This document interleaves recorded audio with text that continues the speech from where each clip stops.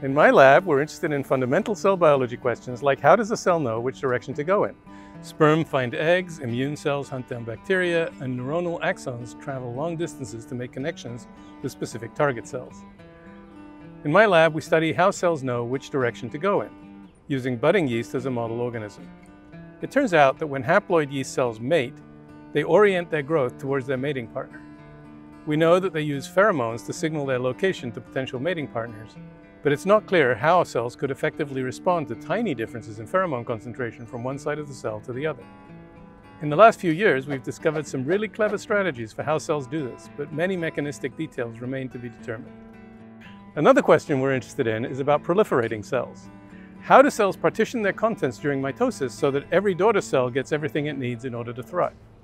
Others have studied this process a lot, but they've focused almost entirely on cells that double their contents and split evenly in two. We recently started studying a species of yeast that can grow to make 5, 6, or 8 daughter cells at once. How can they make sure that every daughter cell gets everything it needs? We think such cells have a lot to teach us. We use a variety of approaches to address these kinds of questions. We extensively use genetic approaches, especially in budding yeast. We also use high-end microscopy imaging, computational biology, and biochemistry as well. Our lab is interdisciplinary, and we take whatever approach seems necessary in order to crack the problems we address.